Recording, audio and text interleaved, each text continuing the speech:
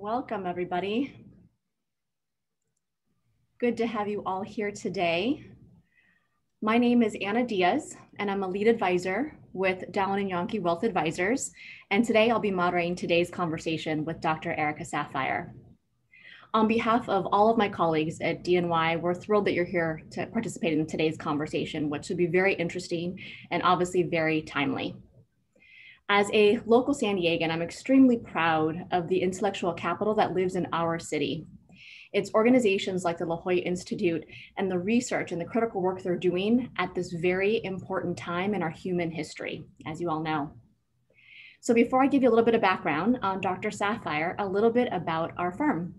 So DNY was founded in 1991, which means this year is our 30th year anniversary. Dowling Yahnke was a pioneer in the wealth management industry, choosing since its founding to be a fiduciary, which means putting its clients' interests first, and choosing to be independent. Today, we manage over $5 billion in assets for clients, providing portfolio management and financial planning services to over 1,300 clients in San Diego and across the country. We deeply care about the financial lives of our clients and their well-being, and remain humbled by the trust you have placed in us at this very important time. So let's give you a little bit of background on Dr. Saphire. So Dr. Saphire is a professor at the Jolla Institute of Infectious Disease and Vaccine Research. She was asked by the Bill and Melinda Gates Foundation to lead a global coronavirus immunotherapy consortium to quickly identify antibodies to combat the coronavirus. She also led a consortium that united academic, government, and industrial labs across 5 different continents to understand antibody therapeutics against various viruses like Ebola, Marburg, Lassa, and others. Most recently, and very excitingly, she was awarded the Scientist of the Year by ARCS for her work around the coronavirus. So for our guests, thank you to many of you, because many of you submitted questions before today's presentation, and it was very helpful. Dr. Saphire has kindly curated her comments today around a lot of those questions. We would encourage you during today's talk to keep those questions coming. So you'll notice at the bottom of your screen, there is a Q&A button. Please feel free to send those questions as they surface for you, and our team behind the scenes will be aggregating those. And then I will lead a Q&A session with Dr. Erica Saphire after her talk. So before I introduce, we have Dr. Saphire begin her conversation, I do want to introduce Christopher Lee. He is the Chief Advancement Officer for the Jolla Institute. He'll give some background on the organization, and then he'll pass it over to Dr. Saphire. Thanks to all of you for being here. Chris, I'll send it over to you. Thank you, Anna. And thank you all for giving us the chance to introduce the Institute and Erica and on such an important topic during such an important time. Congratulations to Dowling Yahnke for the 30-year anniversary. We also are an organization that's about 30 years old in San Diego, and like DNY, a real gem. So if everyone, what I normally would do if I was presenting you this in person, I would ask who has heard of the Institute.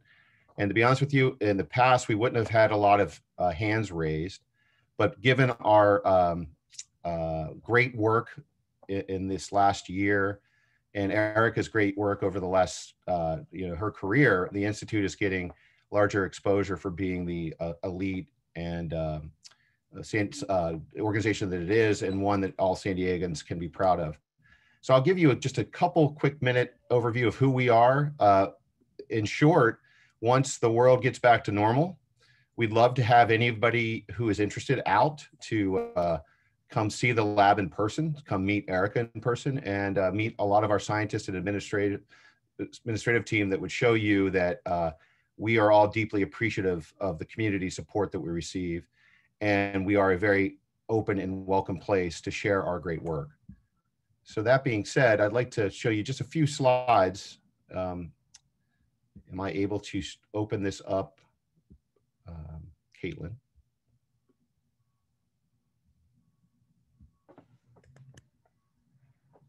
Are you all able to see my screen? No. No, I'm afraid we're not. Let me see. Start. Better?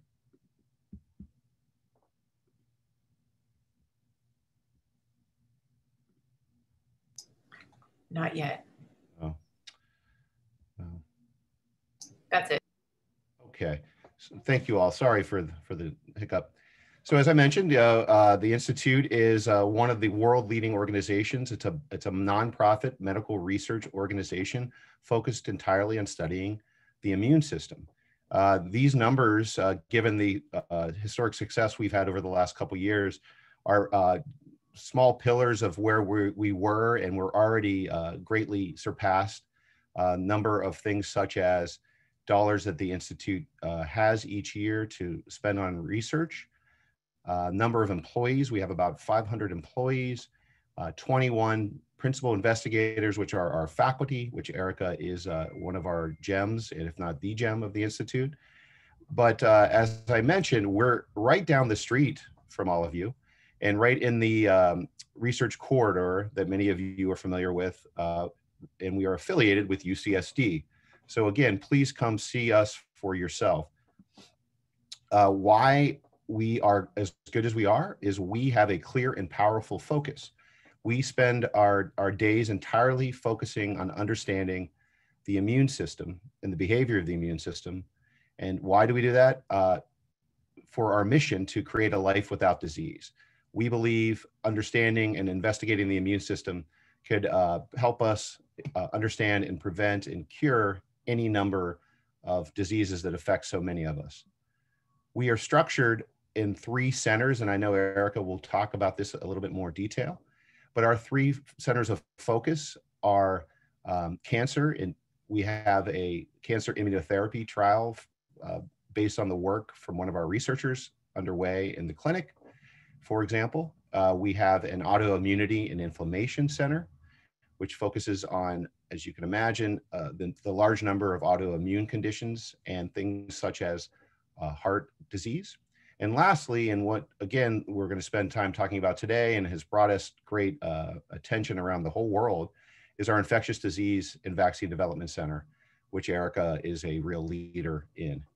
Our 21 faculty, and you'll see names see faces you might recognize there in your community, including our president and chief scientific officer, Mitch Cronenberg, and our star of the show coming soon, Erica, are organized in each of these centers to do their work to basically understand the underlying behavior of the immune system, but also as a way to combine their efforts and combine their brilliance to see how those behaviors might affect diseases both in the center they're assigned and as well as provide clues to others working on different parts of the continuum.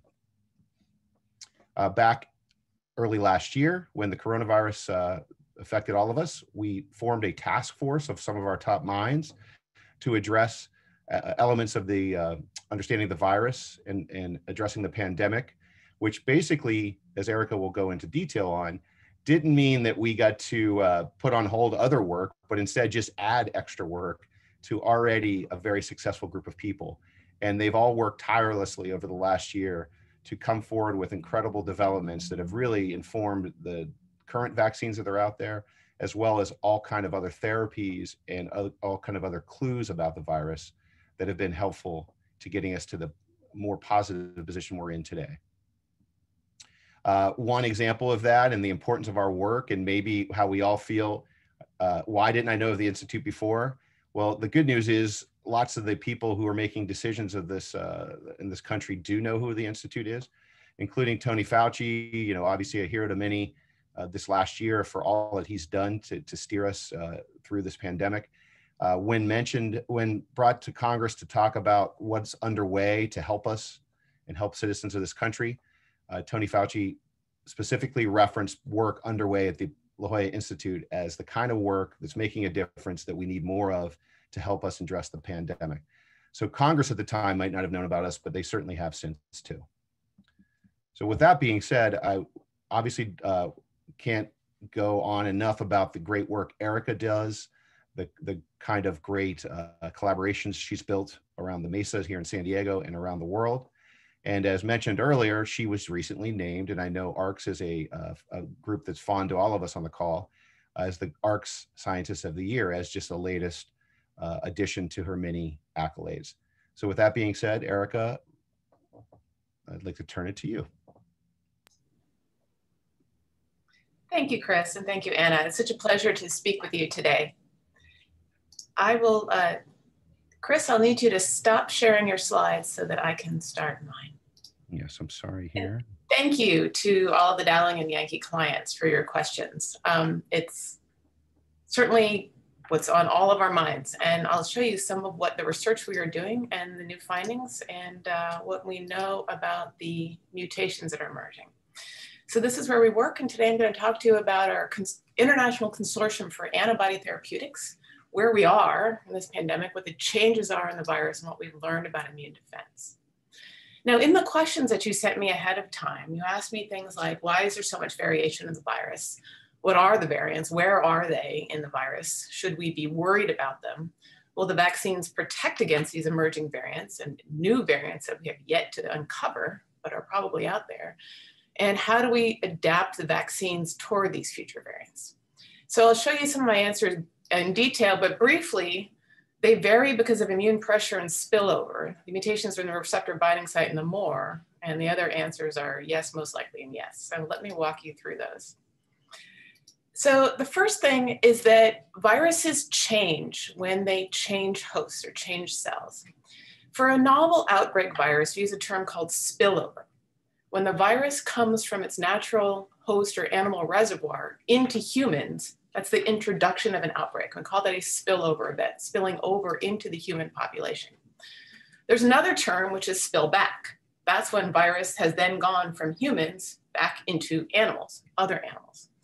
And so the spillover is what starts the outbreak. When it comes from the natural reservoir, and it might be something that we've never seen before, didn't know that virus existed, and infects humans. So many outbreaks start with mosquitoes biting humans, like Zika and dengue, yellow fever, Japanese encephalitis virus.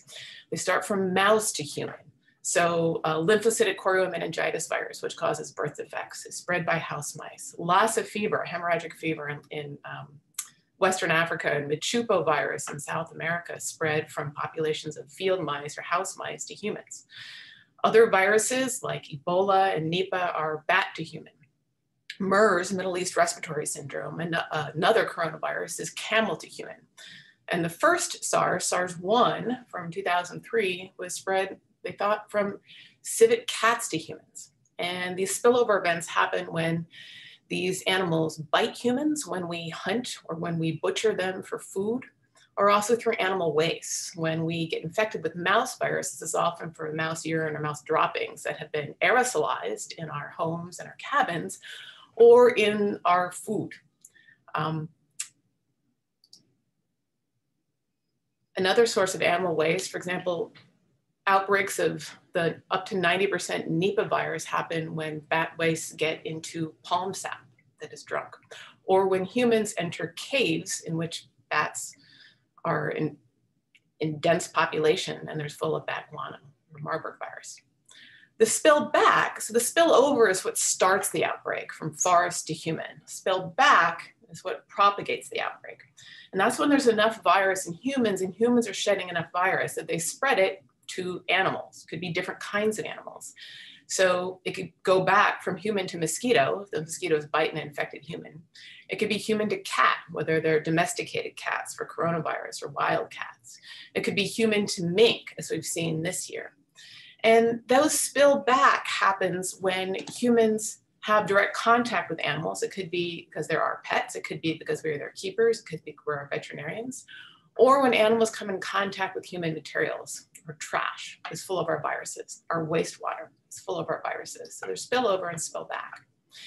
And the important thing and why this causes pressure and adaptation in a virus is that when a virus enters a new host, it's under different sorts of pressures. It has to figure out how to operate in a new cell with different parameters and slightly different receptors and factors.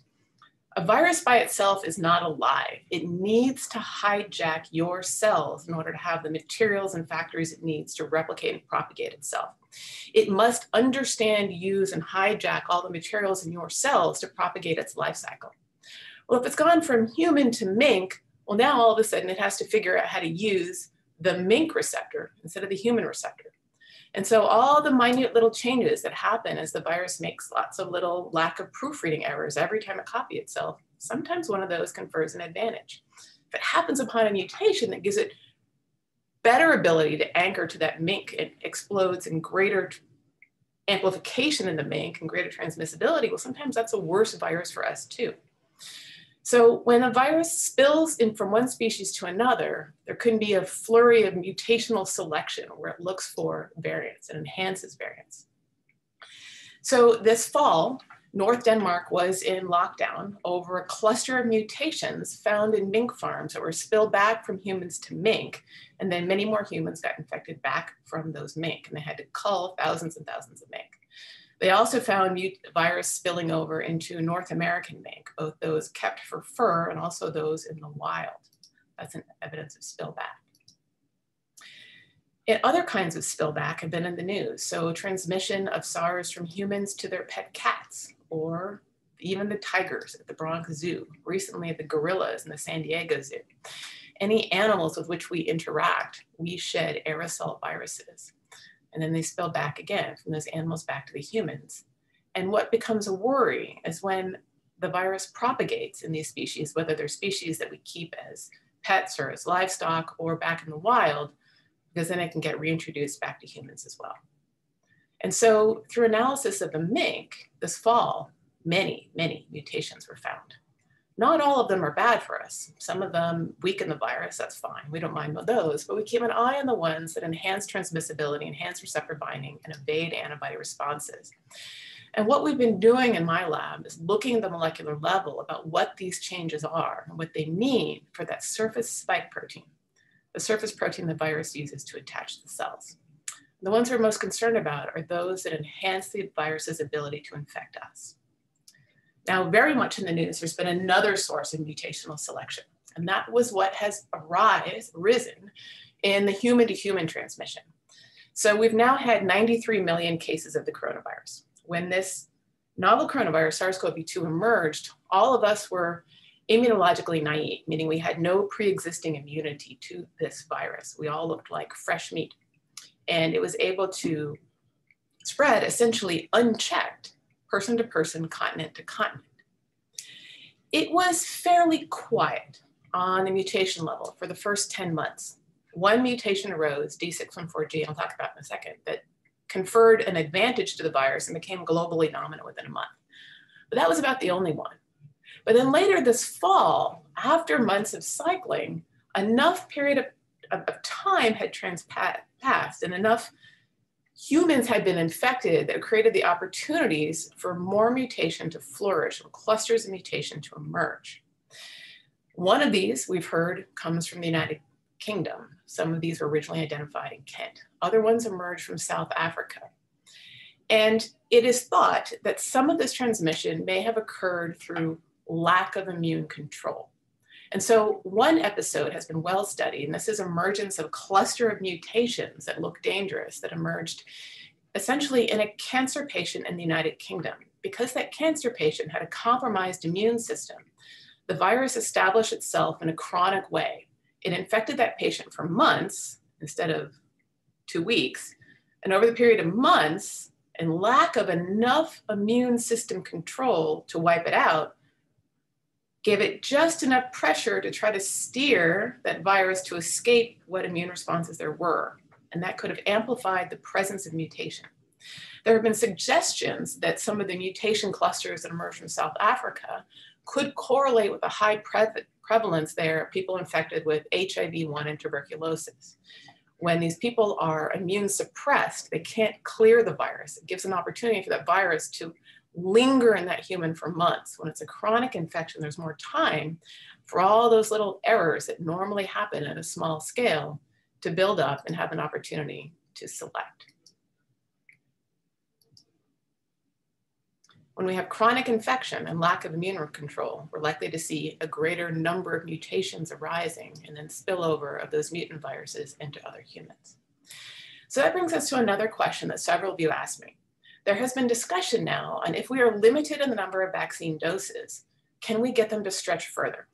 Can we give half doses of vaccine? Is that just as good as a whole dose? Or can we give 1 dose of vaccine instead of the 2 doses? You know, you need 1 shot, you need another shot a month later. That's called a prime and a boost. do we need to give this boost, or can we vaccinate twice as many people?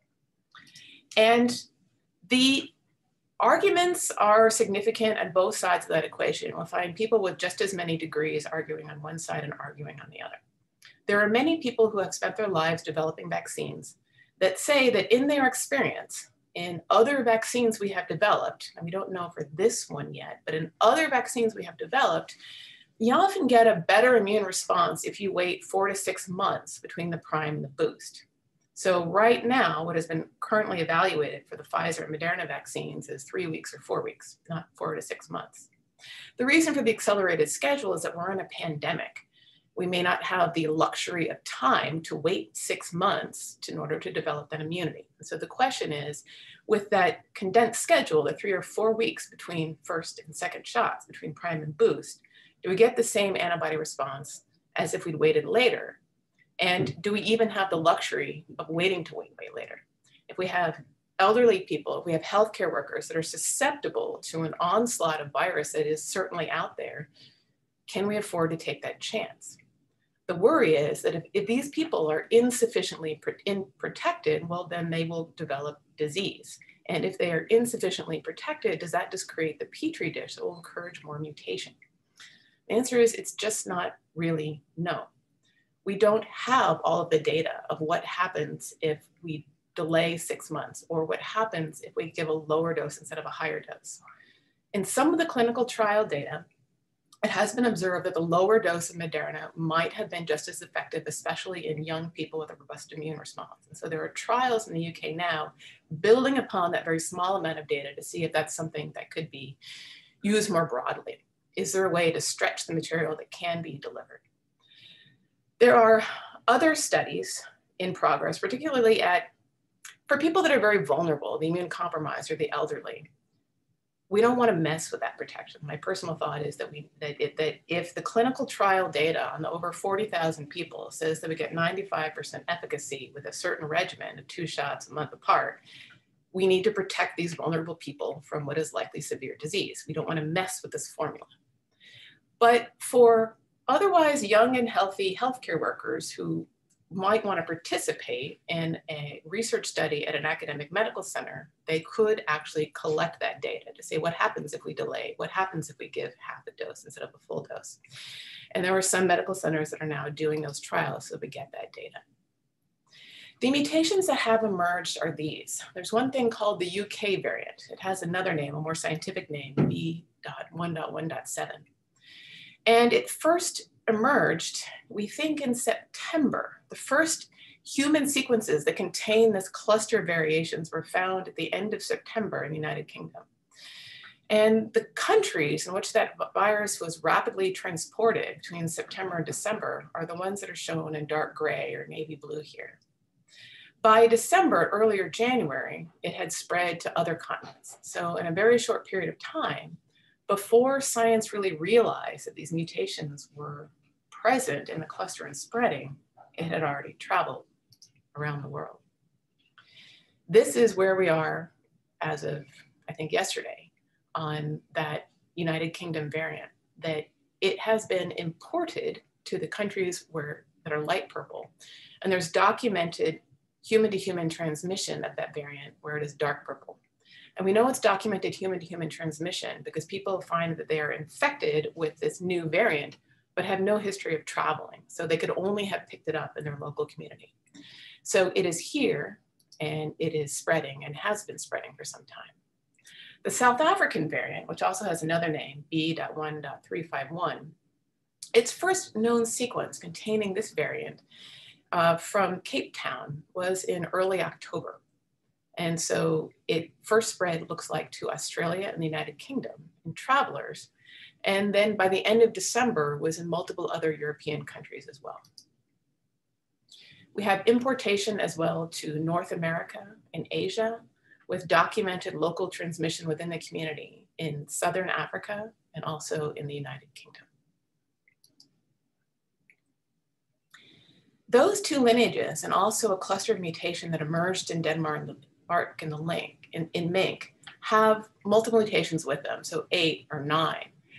And some of these are in common and some of them are different. And so when the viruses have mutations in common, that could either be that that confers some selective advantage so that it happened to pop up multiple times and stay, or because they're building on top of something that became globally dominant. That second possibility is true for the mutation I'm showing you in blue, D614G. That means that at position 614 in the sequence that spells out the spike protein, it used to encode D, that's the amino acid aspartic acid. And sometime in February, a mutation occurred which switched it to G, that's glycine. That conferred the ability of the virus to grow several fold more abundantly, and that helped it become globally dominant within a month. So all of these new variants are now building upon that first mutation. That first mutation, D614G, that's something that we published on in August, showing how it first emerged in February and within a month had become essentially the virus that was spreading around the world. And it allows the virus to grow at a higher copy number. That could help with transmission. I don't see how it wouldn't help with transmission. And it's sort of like a corn plant that now grows 3 to 9 ears instead of 1, right? There's just a lot more corn. And that's why this has become globally dominant. Now, fortunately, that one mutation didn't seem to affect the ability of an antibody to inactivate it. If anything, it was a little easier to neutralize. So we weren't as worried about it evading the immune response there. The worry was that it made the virus fitter. The other mutations have now emerged on top of that. One of particular concern that's in all of these variants is N501Y. That's at position 501 in the spike protein. It used to be asparagine, N, and is now tyrosine, Y.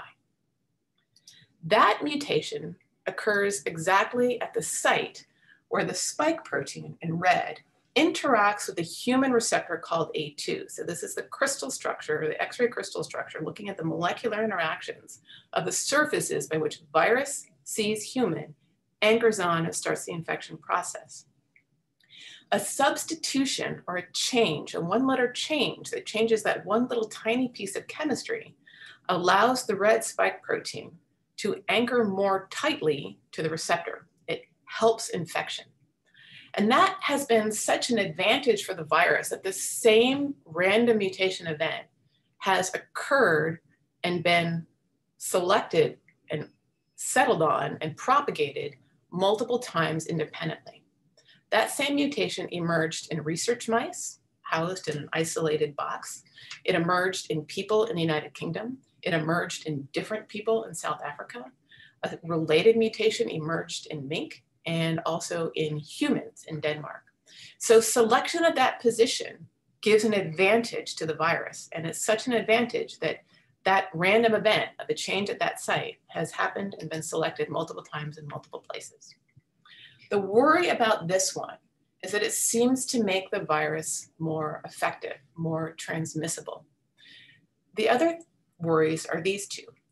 By changing the surface chemistry on that red protein, we not only change its ability to bind a receptor, binds receptor better, it might bind antibody worse. A lot of antibodies work by inactivating the virus. And one way in which they inactivate the virus is to anchor onto exactly that red thing in exactly that red place. By covering up the receptor binding site, those antibodies can prevent a virus from attaching to its ACE2 receptor and entering the cell. But many of those antibodies might need that original amino acid at position 501. And if we've gone and changed it, we've changed the chemistry of that surface, and those antibodies might no longer bind. So by changing the virus, we might have now escaped some portion of the antibodies against that site. The second thing is this, that we've altered the kinetics. So it's always a race, a battle between the ability of the virus to infect and the ability of the immune system to tamp it down. If we've conferred an advantage to the virus, it might outpace the immune system. And if we've conferred an advantage to the virus for its speed and strength by which it can attach to and enter your cells, we might have outcompeted the ability of the immune system to defend it. What we may certainly have done is by accelerating the virus, we might threaten the pace by which humans can deliver vaccines. So if we have accelerated the speed of the outbreak, if we've increased the number of people that get infected from any other infected person, if we've increased the likelihood that somebody will get sick upon being infected, that outbreak number of cases start to accelerate, and it's threatening the ability that by which we can deliver vaccines to deliver protection. So the important thing to note is that there are now multiple clusters of mutations that have emerged in this human-to-human transmission. We have many clusters that have emerged in many parts of the world. There are 20 documented clades of the virus. There are 12 that are co-circulating. The more successful ones tend to take over, and the weaker ones tend to go extinct. There are new variants which have just been sequenced in Brazil and elsewhere, and I'm sure there are more that are currently circulating that just haven't been sequenced yet. And so the major question on all of our minds is, will antibodies still work? Will the antibodies elicited by your vaccine or elicited by your first infection protect you? And will the antibodies that we're delivering as intravenous therapeutics still work? And that is the key question that my lab has been focused on. Many of you asked about that, and many of you asked about the status of my antibody consortium. So the consortium that I'm running is this. The Coronavirus Immunotherapeutic Consortium is called CoVIC. The goal of CoVIC was to compare everybody's competing antibody therapeutics side by side, figure out which are best, what makes them best, and which ones we want to deliver as drugs. So antibody therapy is like antivenom. When you get a snake bite, you go and get a shot of antivenom, and that is an array of antibodies against the snake toxin. They immediately seek out, anchor onto, and inactivate that snake toxin before it can do its damage. That will prevent that snake toxin from amplifying the disease. And you know, with a snake bite, you want the antivenom right away. You don't want to wait until your leg turns purple and then hope for the best. The same thing is true with antiviral antibody. If you get bitten by a rabid dog, you get antibody against rabies virus, and you want it right away. You want that antibody to seek out and destroy the virus and alert your immune system to control it before that infection has taken hold. The same thing is true for antiviral antibody. If you don't already have antibody against the novel coronavirus because you haven't been infected, you haven't been vaccinated, or maybe you're immune compromised, you can get effective antibody, in fact, more effective antibody than you may have made yourself through intravenous drip. And the way we do this is we look at the immune response of survivors. And in the immune response of a survivor, there are billions and billions of potential antibodies against all sorts of different things. And we can search through and find the needles in the haystack, find just the one or two absolutely most potent ones that could rapidly inactivate coronavirus. You can scale them up and deliver them in a very precise way and essentially get the immune response of a rock star in a couple of hours instead of needing a month and a half to develop the immune response. It's slower and it's expensive, so it's not practical to deliver to millions of people, but it's a key life-saving therapeutic option. It also gives us a lot of information. By understanding how the very best antibodies work, we can look and see if vaccines are eliciting those kinds of antibodies, or people that have survived an infection are eliciting those kinds of antibodies. So I've been tasked to figure out what the best antibodies are and how we can make them available to people that have become infected because they weren't vaccinated, weren't yet vaccinated, people that can't be vaccinated, like pregnant women or people with some immunocompromised conditions, or in people who were vaccinated, but the vaccine just didn't take. The goals of this program are to get all of the competing therapeutic products from 50 to 70 different companies and compare them side by side. Everyone will think their therapeutic is the best, but we want to put them on a level playing field and make an apples to apples comparison and do an independent analysis to figure out what's best and why, what makes them best. Make sure that we can find ones that are affordable enough that we can deliver them anywhere in the world. Because with a rapidly propagating respiratory virus, we aren't safe here unless people are safe everywhere in the world. There are places in the world where people can't social distance, they will starve to death. And if there is no immune protection in these regions, the virus will continue to boomerang and circulate around the planet. So that's a key goal. While we're at it, while we have gone to all the trouble of getting the competing companies to agree and get that resource of candidate therapeutics to compare side by side, we can actually build a lasting body of information of what constitutes effective immune control, effective therapeutic mechanisms against this virus. And we can look in this database of different antibody therapeutics and figure out which ones are going to be most durable, which ones are most resistant to those mutations, which ones are lost when mutations in a certain city have emerged, which ones we can still deliver. So we want to get that body of information. So right now we've been able to get 239 different MABs is monoclonal antibodies, 239 different competing antibody therapeutics, and the consortium is growing. They have been donated to us from people on 4 different continents, from everything from academic labs and nonprofits to the major multinational corporations that are household names.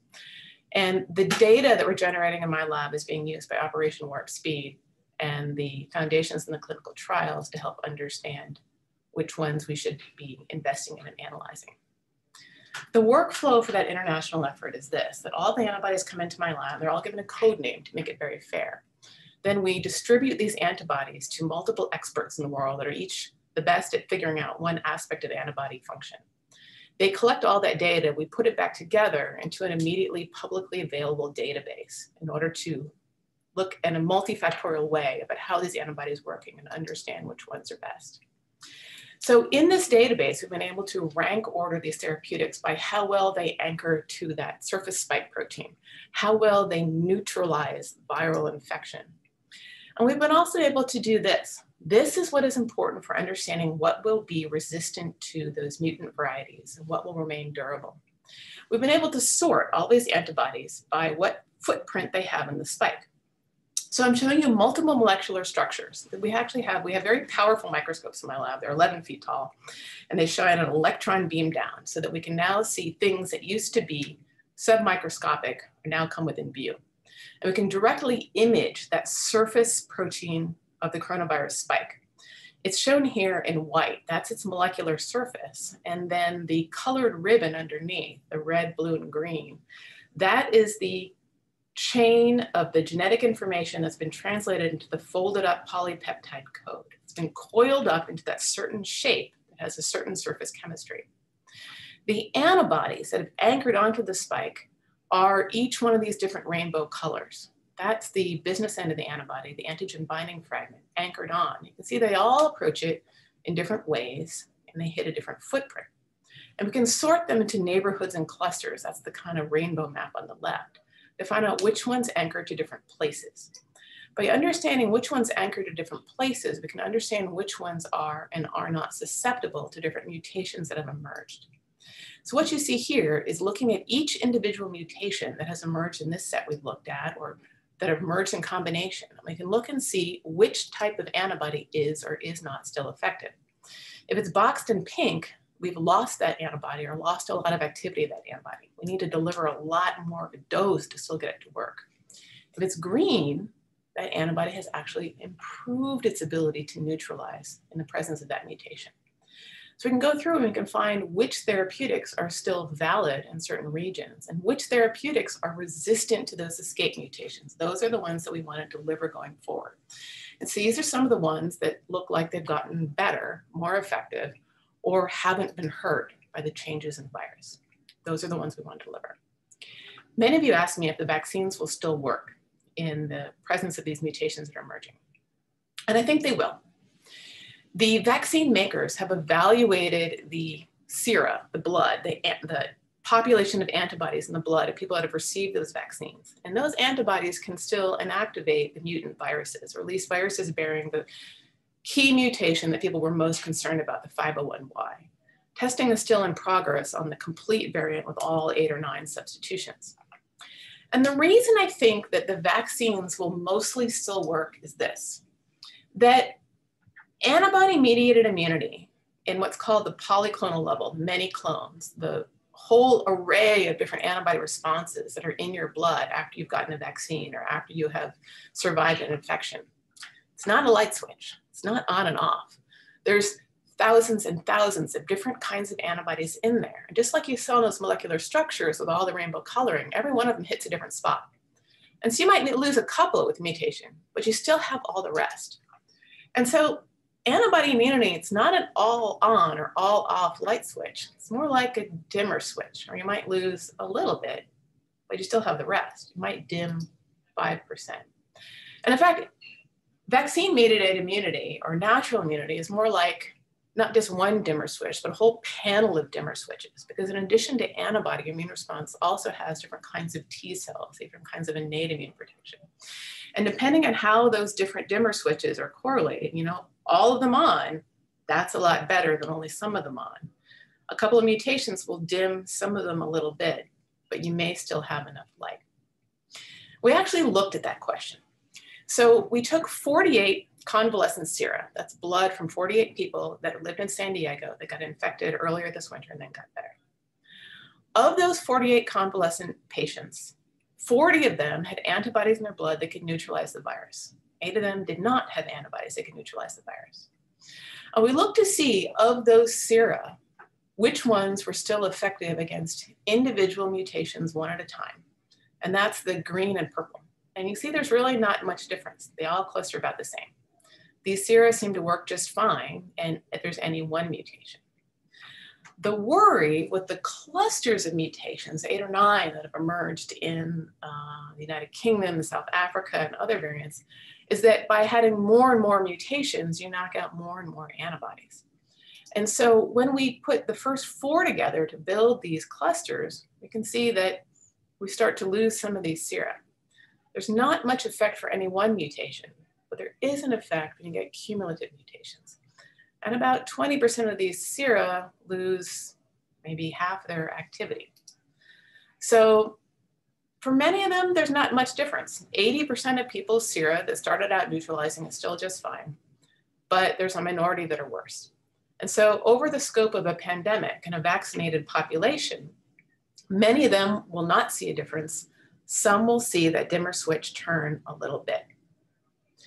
So others of you asked, should I get the vaccine if the virus is changing, or should I wait for a different vaccine? And I think you should get whatever vaccine you can get as soon as you can get it.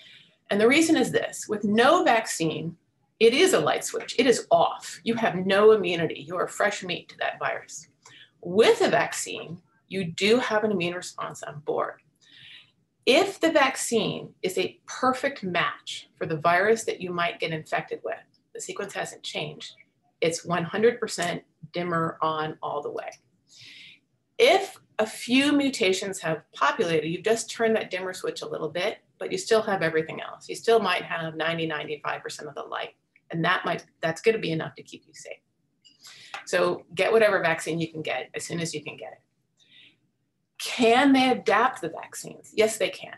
And so one of the chief advantages of this new mRNA vaccine is that the physical material that's a part of the vaccine, just the messenger RNA, is easier to manufacture and easier to change right away. And so they could make a different sequence in maybe 6 weeks. And the question is, how much testing do they can't just automatically inject a new thing. It does have to go through some testing, but it may be able to be tested more rapidly or not need so many tens of thousands of people. And so that could be changed. And so if we have coronavirus for a long time, we might think about having a seasonal coronavirus vaccine that's matching whatever that year's virus might be. Now, many of you asked other things about the vaccine. So if I have allergies, should I worry about getting the vaccine? The allergic events to the vaccine are exceptionally rare. It's, I think, 0.007% of people, but it's not 0. So if you are a person prone to anaphylaxis, so if you have an anaphylactic reaction to nuts or shellfish or something like that, you will want to have somebody watch you after you get that vaccine. And in most of the vaccination centers and doctor's office, you do have to park and they watch you for 15 minutes to make sure that there isn't a reaction. If you have an EpiPen, bring it. For the vast majority of the people, 99.9%, there's no adverse reaction. Many of you asked about the side effects of the vaccine. And the way to think about it is that the side effects are really the effects. The job of a vaccine is to mount an immune response. You want your immune system to see this thing as foreign so that it mounts a response. The advantage of vaccine is that you're showing the shape and surface chemistry of the foreign thing in a way that won't infect you and won't cause disease. But when your immune system is building its immune response to protect you, you will get things like a sore arm and a headache and maybe a light fever.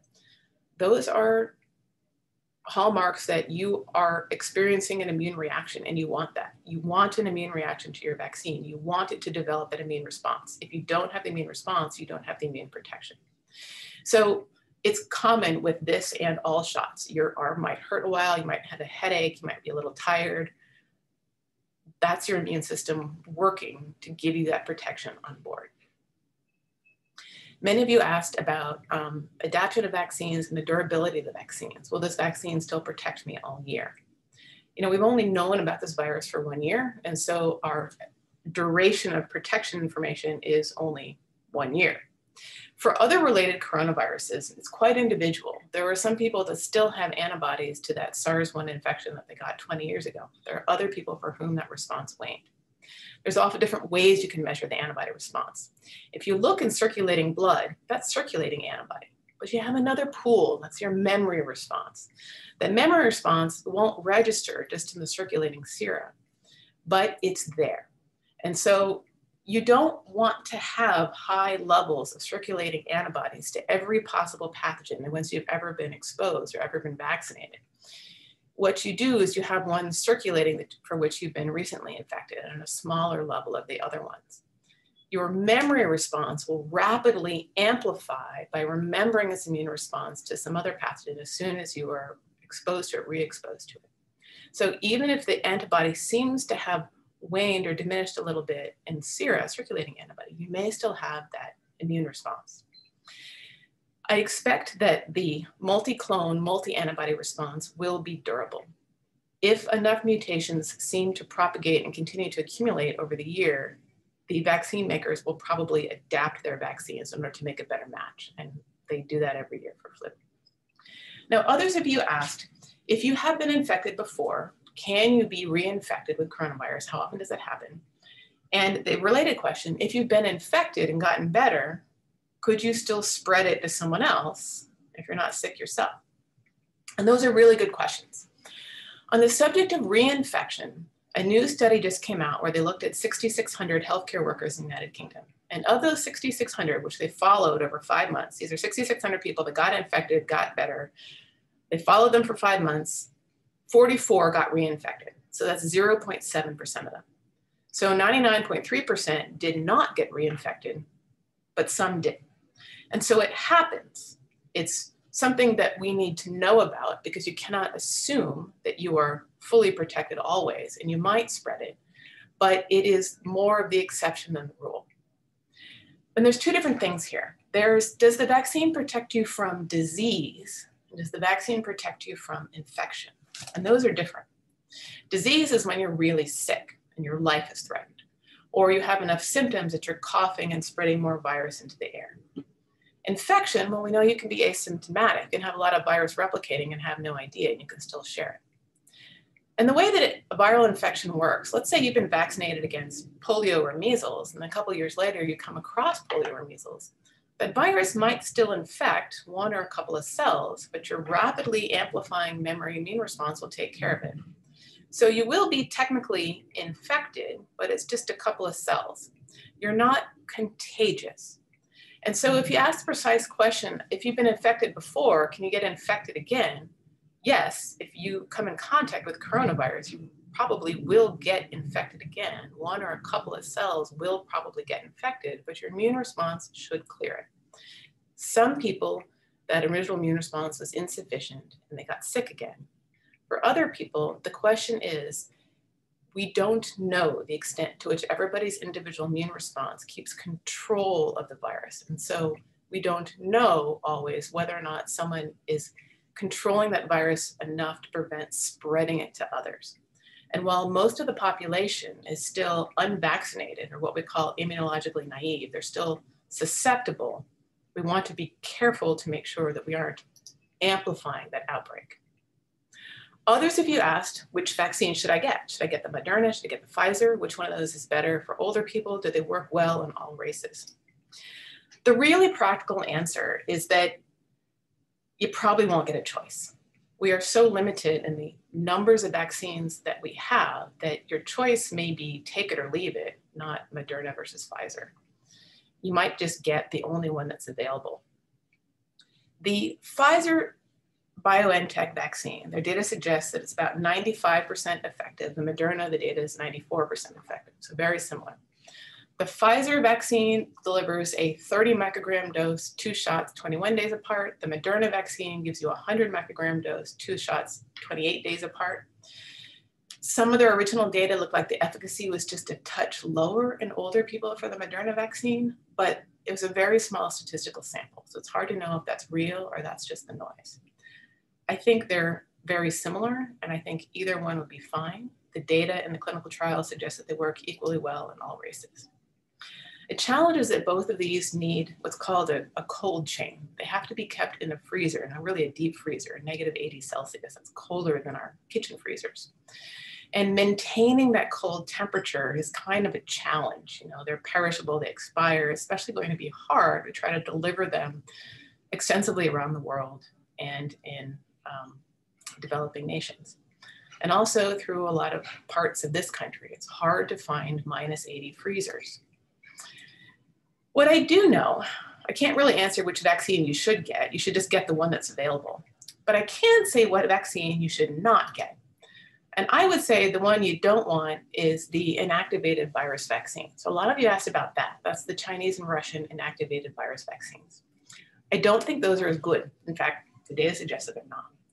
And the reason is the process that happens in inactivation, what it actually does. And those are shape changes in that surface spike. So this is the surface protein of the virus it uses to anchor to the ACE2. This is the one to which your antibodies bind. The antibodies recognize a particular shape and chemistry. If you have the wrong shape, the antibodies don't bind, the antibodies don't work. That spike protein on the surface of the virus is a spring-loaded mechanism. It starts in one more compact shape, and then it springs forward as it infects the cells. We call those before membrane fusion and after membrane fusion, before and after. And it's very much like this, where it's a spring-loaded thing that irreversibly drives forward to infect your cells. The job of antibody is to lock that mechanism together, much like the club on your car, that the binding of that antibody to anchoring onto the mechanism would prevent that springing of spike. The trouble with the inactivation process is it goes ahead and springs all those spikes. And so what's shown to your immune system, so the before, the compact one, is light blue, and the after, the sprung one, is an orange, and they're different shapes, and they have different surfaces and different chemistries. If you vaccinate with something that's mostly the wrong shape, you will elicit mostly the wrong antibodies, and that's actually been shown by direct imaging of the process of those spikes. So the inactivation process doesn't give you the right kinds of antibodies. And there are classic vaccine studies of challenges with early development of vaccines, for example, respiratory syncytial virus, which causes respiratory disease in newborns and can be life-threatening for preemies, where the inactivation process put all the wrong shape on the surface of the virus. So you lost the kind of antibodies you'd want to have. And it is true for this kind of protein, the spike protein of coronavirus and all other viruses like this, the stability of that jack-in-the-box is a problem. And so how do the mRNA vaccines get around it? Well, they do one thing. They don't make the protein itself that would spring. Instead, they just take the one gene that encodes it. They package that one gene in lipids, like a tiny microscopic oil droplet. Those lipids will enter some of your professional immune cells, whose job is to then make that red protein and show it to the immune system to make that response. It's very safe. It's what they were designed to do. There's no virus there. It's just the piece so that you have an immune response ready to go against that key piece. So your spikes are more likely to be in the right shape because they haven't been inactivated through any external chemical process or heat. But it's still a challenge to get your own cells to make them the right way. And there's a couple of tricks that have been used to try to get it to do that. The very first idea, and that's what's in the Moderna and the Pfizer vaccines, is something called 2P. It's introducing 2 proline residues. Those proline amino acids introduce little kinks that help anchor the protein in the right shape. The second generation idea is something stronger than that, which is just a staple, just a molecular staple. It's a disulfide bond. They've introduced a staple into the top of the spike to hold it in the right shape. And we have now improved upon that idea even further by moving the staple and making other changes so that it is rock solid in the right shape, better presents the right structure, especially the parts that don't change, and better displays the right sugars that coat the virus that your immune system needs to understand how to evade. So that's the third generation vaccine candidate that my lab is working on. And the really exciting thing about it is that it's stable at room temperature. It's not susceptible to the cold chain problems that others are. We can also use that molecule as a tool to discover better antibodies. And so the challenge with the mutation variants and the challenge with coming up with seasonal return of this virus and the challenge with having vaccines and therapeutics that respond to the changing virus is that it's changing. Most of the current therapeutics target that top, the part where it anchors to the cell. And that's the part of the virus that changes its sequence the most. The bottom, this is the machinery. This is the jack-in-the-box machinery, doesn't change. It's critical for the virus to not have errors there. If you get antibodies that anchor onto that machinery, they're going to be less susceptible to mutagenic escape. But how do we find them? So my lab has a particular tool and a particular strategy for this. We are protein engineers. We have engineered that copy of spike to hold the better shape and show the better surface chemistry.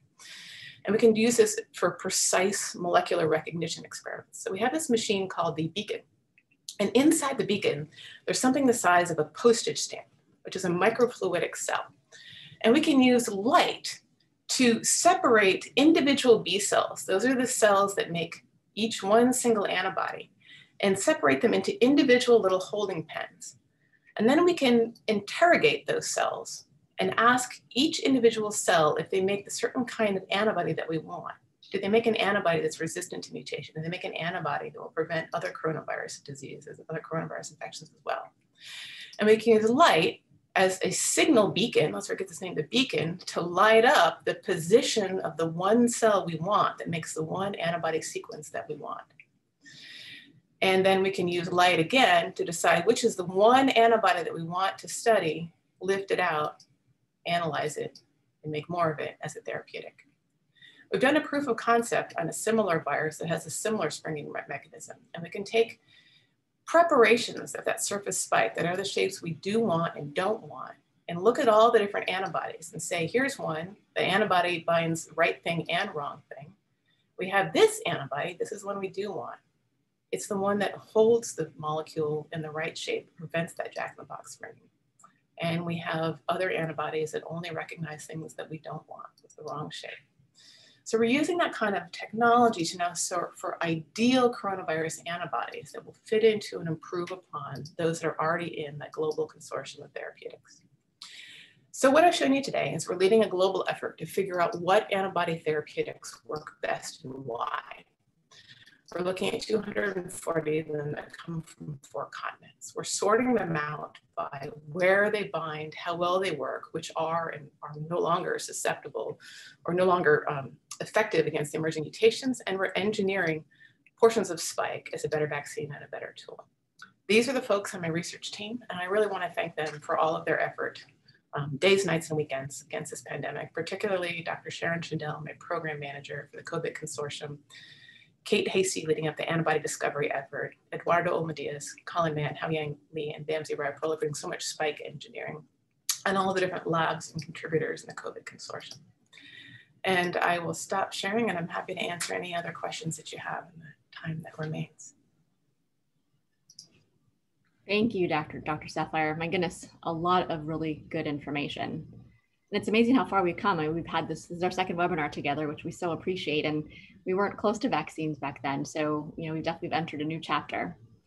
So we've got a lot of questions that have come in. So I'd love to start if I could with you. Mm-hmm. So the first is, people are very curious, have you been vaccinated?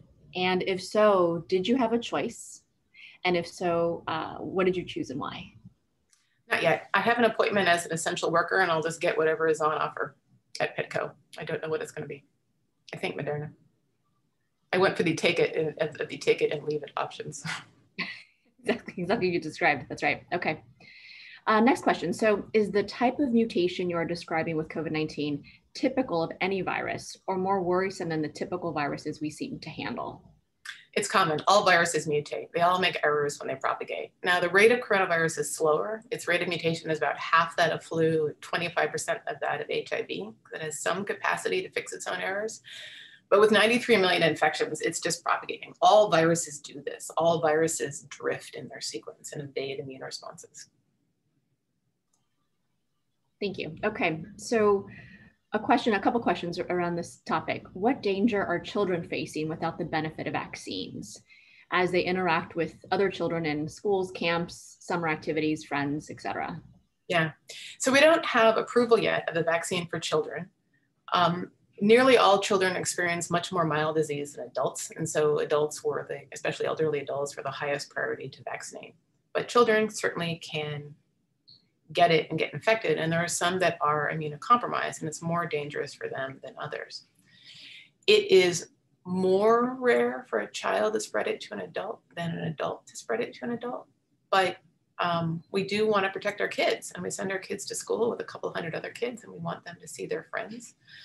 And so that's something we need to definitely move toward. Is their life as threatened as an older adult? Mostly not, but some are immunocompromised and some are cancer patients, and sometimes you don't know yet that your child has a disorder.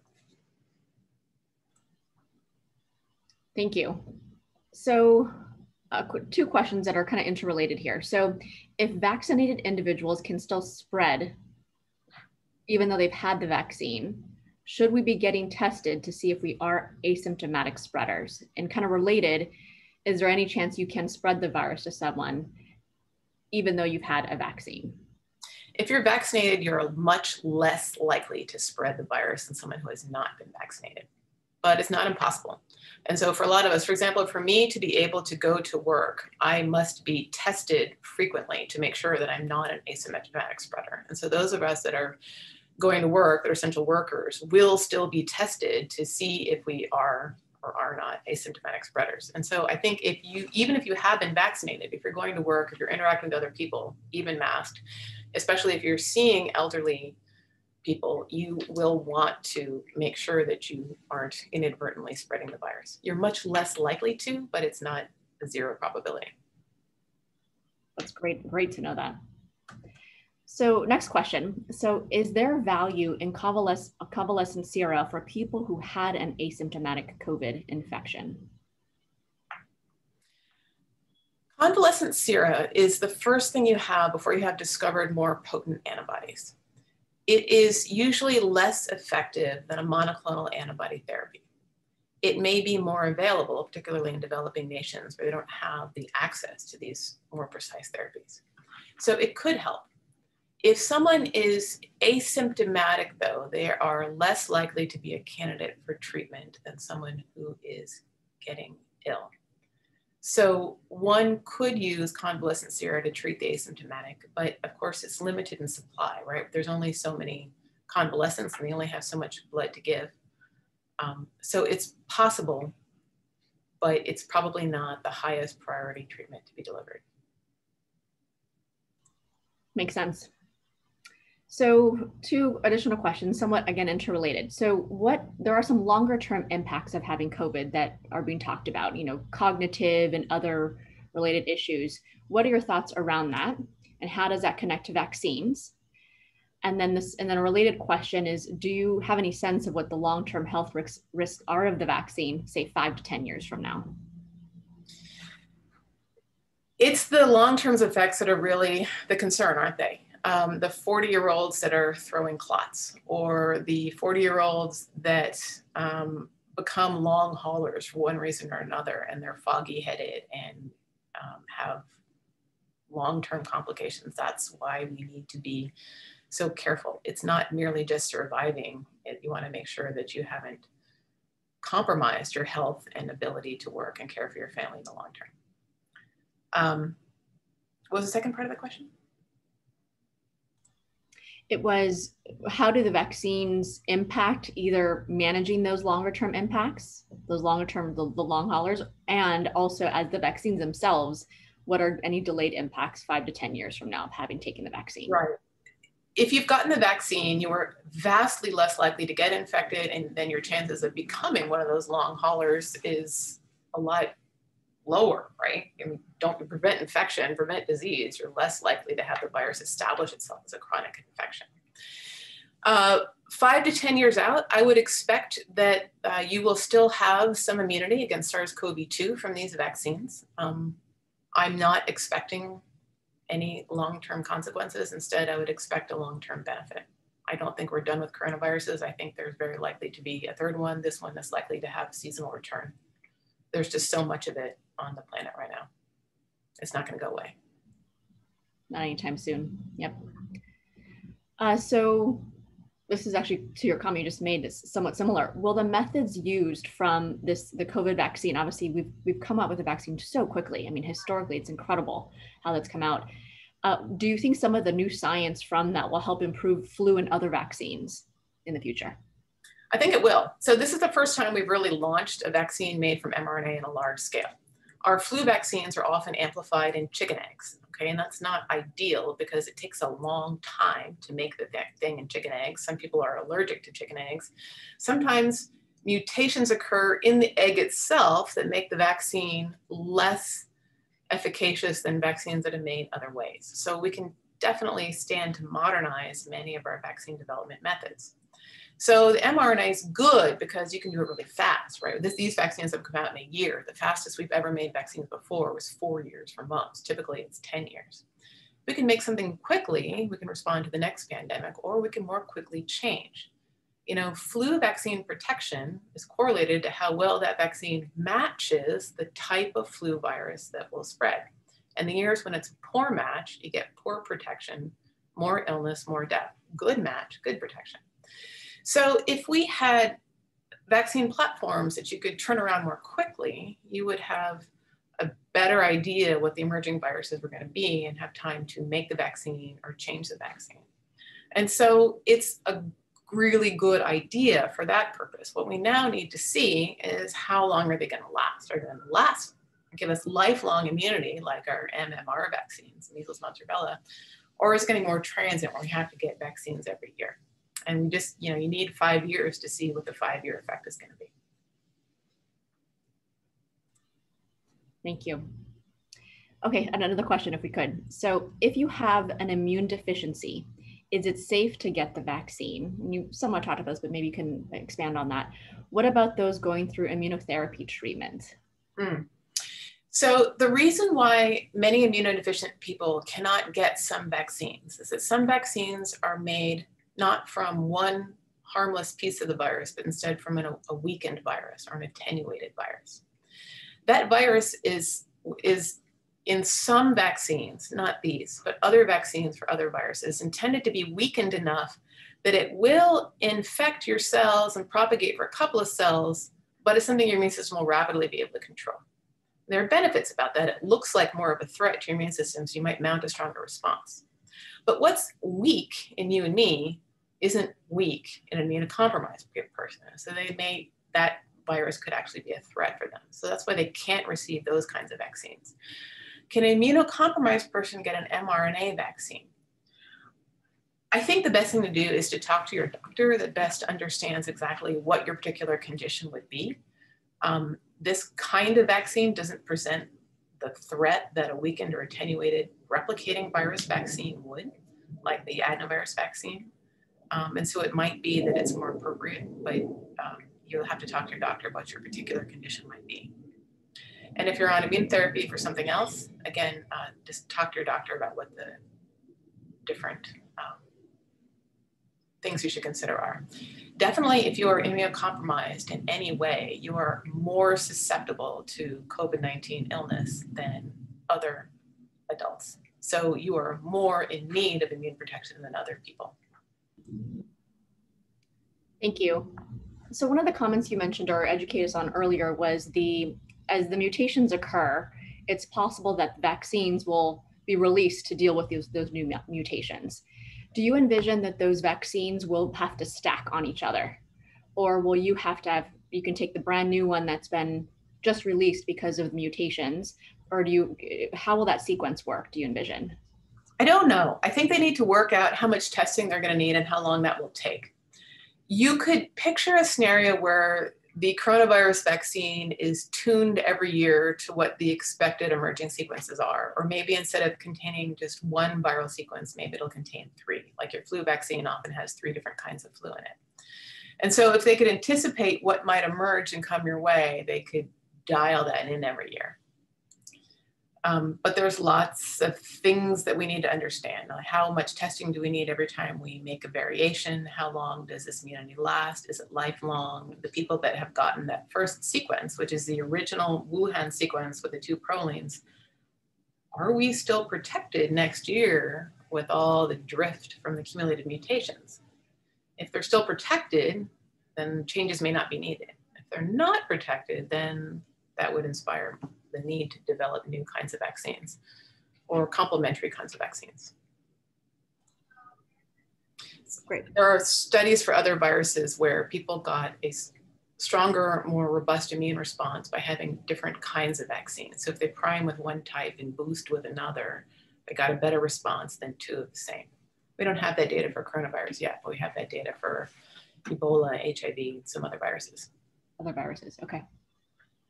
Well, this will be probably our last question. And a lot of people are really excited about the antibody consortium and the work that you're doing there. And so what else do you need right now to advance that important research? From perspective of what does that chapter look like next for that work? We need to support the salaries of the postdocs and technicians that are actually doing this work. The more mutations we can study, the better that body of information is. If we have that information in the database about this, this therapy will or will not work in San Diego, we can better deliver the right thing. And then I need a piece of automation to add in my microscope that's going to let it run overnight for us. We don't need a hands-on and a more slower throughput process. Definitely the pace of the research and the need for research is a lot faster than our ability to get your timing for the government grant process. That's great. Makes sense. Well, Dr. Saphire, thank you so much for the time you took today. This is the second webinar we've had together and we learned so much. And we're obviously now entering this different chapter in the coronavirus story. And so getting that education is tremendous. Thank you as well to you and your team, all the incredible work you're doing. We want to thank our guests. It was wonderful to have you all join. We hope that you found this helpful. Many of you submitted fantastic questions. We hope we got a lot of them answered in this session. And thanks again, Dr. Saphire, for the time you spent with us. For those that we did not get to answer your question, we do commit to follow up with you and get them answered in a combination with the Jolla Institute and our team. So we'll make sure to follow up with you directly. To all our clients and professional partners, we deeply value our relationships with you. Thanks for joining. We hope you found this as educational. And just so you know, we will have a recording of this webinar available in about a week on our website, which we'll distribute out. Thanks to everyone for joining. Stay healthy and be well. Take care.